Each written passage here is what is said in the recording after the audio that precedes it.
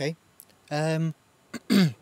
so the final thing that I promised I would do is show you this idea of clatter, which is something that's very much based on this very simple engine that we've just built.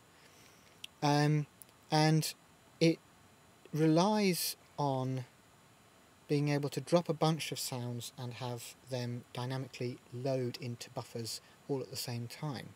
And I think this is where this is something else that I can show you quite usefully, I think. At the moment, we've started off by having the buffers automatically filled as soon as you load a patch, which is great and it's very useful, provided you know that those are the sounds that you want to use throughout your session.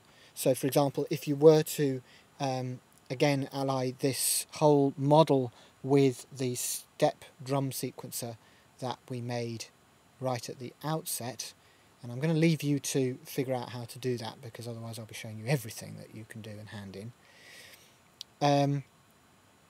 But that assumes that you're going to have a series of percussion sounds which are going to remain the same, because they'll presumably refer to general MIDI sounds. But what happens if you want to have to drag and drop a bunch of sounds that you just want to load into a series of buffers and use this same model to play them? Well, in fact, we've just made something which we're going to use again. This whole count and pack into a root object and then output into a series of other objects. We're going to use this kind of model to load a series of our sort of custom samples. So the next bit I've got to do is to move all of these out of the way, and the idea is, I can't even remember whether I've told you this already, the idea is to replace the sounds that are currently in the buffers with some new ones, and user defined ones that you can drag and drop into there. So what would I need to do if I wanted to replace one item in say the top buffer, so sound 1? I'd want to add a drop file object, which I'll pop in there, and then run that through an object which enabled me to replace the item in the buffer with something new. So I'd use a replace message with a $1 after it. So basically I drag a sound into there, and it runs through this replace message and prepends that message, and so buffer will load the new sound. But what I want to do is to have maybe to drop a variety of different sounds onto this drop file object and have each one allocated a different buffer. That would make drag and dropping a bunch or loading a series of files kind of in quick succession, or basically immediately. It would make the whole process very easy, and it would make it a very nice user experience for your end user. So that's basically what we want to do. And this idea of being able to allocate a different sound or different file name to each different buffer is, the principle is exactly the same as what we're doing over here. So in this case we are sending a new buffer name to different players, and here we want to send a new message or different file name to different players. So we're going to use the same engine basically. I'm going to move this down here and get rid of this, and again I'm going to build it because it's easier to do that and then explain it. We will use a trigger object in exactly the same way. We will use count in exactly the same way, but this time we're going to count to 24 because we've got 24 buffers down here. And then we'll run that through a pack object again. This time, however, instead of just two items, the 0 and the S that we've got down here, we're going to put in a 0 and replace. So that term will be familiar, we've just used it. We know that that's the thing that replaces the sound in the buffer, and then the S. So I'll connect those up, and then that to there.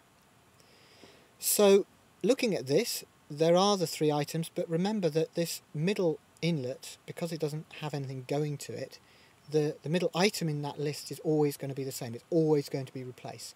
So if we have, say, counting, I don't know, number 3, sending the number 3 into here, it will be 3, replace, and then whatever is sent from the whatever the 3rd item is in the list of files that you've dropped on there. This replace thing will always be the same. And so now all we need to do is to add a root object with 24 numbers in it.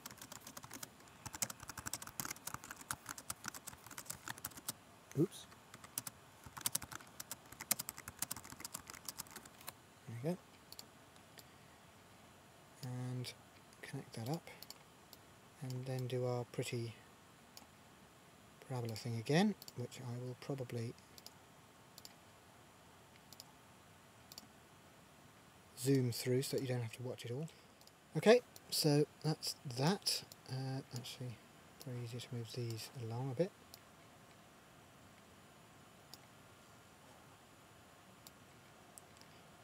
And that's it. So we just need to get some files with, let's find another 24 sound files. Well, I happen to have got some ready, and so we'll drag in 24 Elgar P Bang, so Elgar Room at the Birmingham University. Piano Bang is what those refer to. Drag those in. Actually, maybe we should see, oh, you'll hear in a minute. Drag them in, and they've now replaced what was in those buffers before. You can't really tell from that, but they have. And then I can, you'll hear that each note, there we go. So each one has a different sound.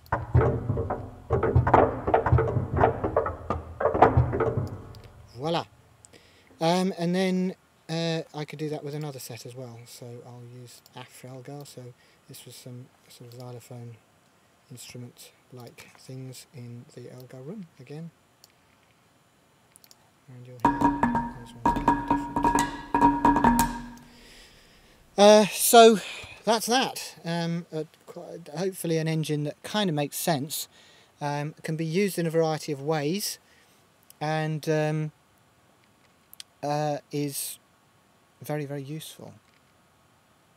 So there we are. And really this is almost exactly the same engine. I mean, one of the reasons why I built this engine for this thing called Clatter that I've made is because I like the idea of different... Well, I got a bit sick of hearing the same bass drum every time I hit a particular note on a MIDI keyboard, for example. MIDI samplers always have the same sound for particular instruments, but of course that's not the case in real life, because you might hit them slightly differently and they will sound slightly different every time you hit them.